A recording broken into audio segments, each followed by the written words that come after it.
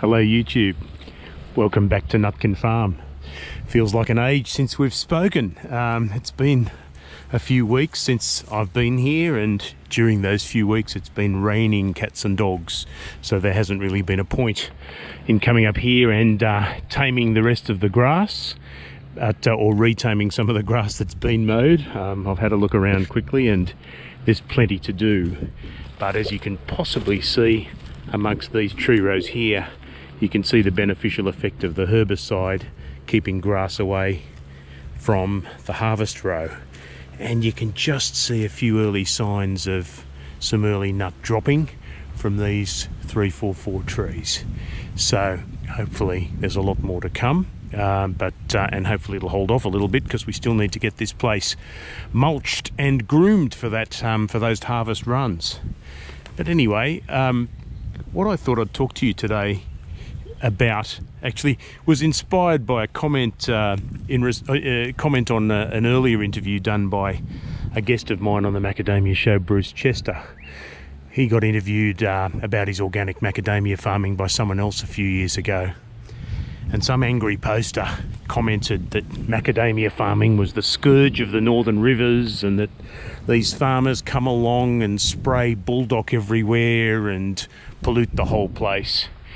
Now, I had a bit of a giggle at the comment because, you know, bulldog is such a harmless pesticide. It's less harmful than what you'd find in a can of Mortein for household use. In fact, you could almost drink the stuff, although it would taste terrible. Anyway, Bruce put in a spirited defence and said, well, no, you're growing a native rainforest tree in its own climate. It's, you know, what else would you want to plant, you know, in this particular part of the world? It's not a scourge at all. It's a beautiful thing. And good on you, Bruce. I know you're watching. Good on you for coming to everyone's defence, even those who don't farm organically like you do. But it sort of brought to mind, you know, the question that we all have to think about when we're farming, and that is, what is our social license to farm? What is the good?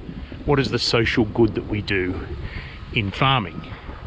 And with macadamias, you could say, oh, well, that's easy. You know, everyone loves macadamias. You go up to someone in the street and say, I'm a macadamia farmer. They'll pat you on the back and, good on you, mate. I love macadamias. You go for it. It's not quite that simple. Anything you do as a farmer, or in fact, anything you do with land anyway, has a cost, and it can have benefits, and they have to be sort of weighed up against each other. And the social license, I guess, is the social acceptability of doing what you do in the climate, and climate meaning, you know, geographic, political, whatever that is. So how does macadamia farming rack up against those sorts of measures? And, well, I mean, you've had plenty of videos from me, and you can see them on the Australian Macadamia channel about macadamias being resource hungry. That is, they require fairly heavy feeding to produce a crop. Although you can keep that largely organic, and you can use fertilisers that don't leach and pollute waterways and that sort of thing. So it's not the kind of activity that would be bad from a resource point of view, and you do get, you know, reasonably heavy crops per tree when you do that. But what about the big kahuna? What about water? And there's been some research into how much water an adult macadamia tree like this uses, and the stats would initially boggled my mind. In the warmer months, an adult macadamia tree will use around 60 litres of water per day per tree, and in winter it doesn't go down too much more. It goes down to about 30 litres per tree. So when you multiply it out and you average it at, say, 45 litres, the midpoint, a macadamia tree will use 315 litres of water a week, and that calculates out to 16,380 litres of water a year. Now, if you assume a sort of a midpoint and say that an adult macadamia tree like this might have 12 kilos of nuts for me, I hope it does,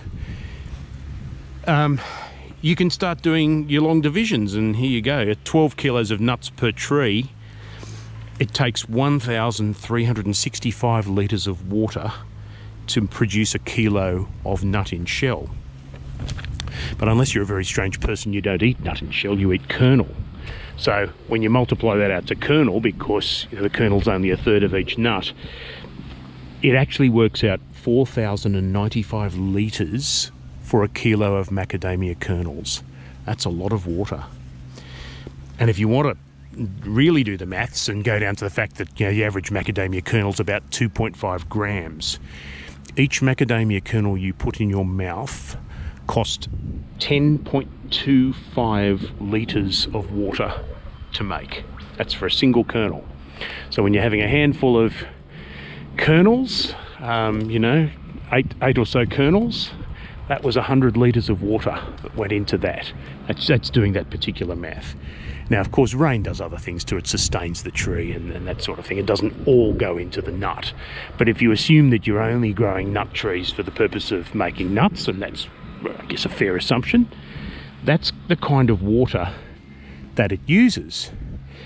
And you would think, that's such a water-hungry crop. Surely there are other things you can grow that use less water. And you'd be right, because citrus, for example, apparently uses about 1/6 or 1/7 of macadamias in terms of producing their crop. Now, there's no accurate maths there in terms of kilo for kilo. All it's really saying is that citrus is a less thirsty crop than macadamias. And how does that affect social license? Well, you wonder, when the time comes and people start looking at land use, if climate change really gets as bad as people says it will macadamia farmers in places be tapped on the shoulder and say, look, love your nuts, but we're going to have to grow something to feed the world here, rather than something that takes up a lot of water per kilo of food product. And I see that as most likely happening. If it happens at all, it'll happen in areas that are irrigated, because when you're irrigating with water that could be used for other crops, water that doesn't naturally fall from the sky, well, then you start getting into these value judgments about which is better than which. Here in the Northern Rivers, you really need to look at the kind of water that falls here. We've just had 365 millimetres in January, which is above the 230 odd millimetres that's average for Rosebank. The Alstonville Plateau got about 230 millimetres, but Rosebank really went over the top. So if you've ever wondered, when they say there's a millimetre of rain, how much is that over a hectare? And this is the wonderful thing about the metric system. A millimetre of rain in a square metre is a litre of water. So a hectare is 10,000 square metres. So a millimetre of rain over a hectare is 10,000 litres. Right? I grow 13 planted hectares here. So when there's a millimetre of rain, I've got 130,000 litres of water having fallen on my trees. So in January, when we got 365 millimetres of rain, I had a grand total, in my calculation, of 47,450,600 litres fall on my 13 planted hectares over January.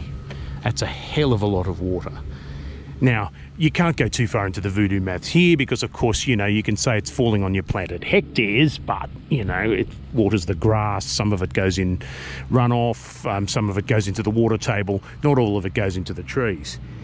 But if you go back to those, numbers of litres per kernel, if you assume all the water went to the trees, well, January's rain would be enough for 11.5 tonnes of macadamia kernel just out of January's rainfall. And this repeats right through to May, sometimes June. So you could say, certainly for the area, and it is the native area for macadamias, there is plenty of water to produce this crop.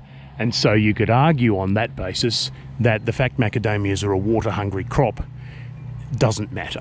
You're not taking water away from some other activity, and you could sort of deal with it deal with it that way. Like I said, it's when it comes to irrigation and you're choosing what to irrigate for. We've seen some aggro at the cotton industry because cotton's a very water-thirsty crop, and the cotton farmers taking water out of the Murray catchment is very controversial. Up in Bundaberg, the Macadamias take water out of the Paradise Dam, and while the Paradise Dam's in a bit of trouble still, you know, it's being paid for. People can make a profit irrigating there. But, you know, 20, 30 years down the track, if Australia becomes a very different place, you'd have to wonder whether that's a long-term plan. What are the other arguments we can come up with for why growing macadamias is a good thing? I mean, I'm looking around me now and all I'm seeing is good, but I'm biased. What about carbon?